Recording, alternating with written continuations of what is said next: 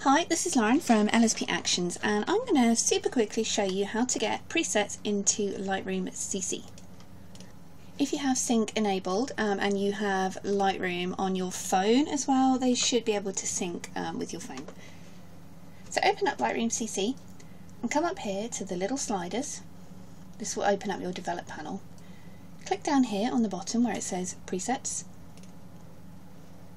You will see these three little lines here. Click Import Presets, and I'm over on my other window here. Locate the Lightroom presets on your computer, your download. Preferably a zip file is easier, otherwise you'll have to import them separately. I'm showing you this with the LSP Cherished Dreams Lightroom collection, but this will work with all modern Lightroom presets. So simply click the zip file and hit Import. It's loading the presets up now.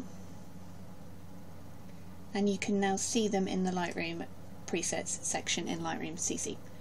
Click the drop down, you can open the presets up, hover over them to decide which one you would like to use on your image, and click to use.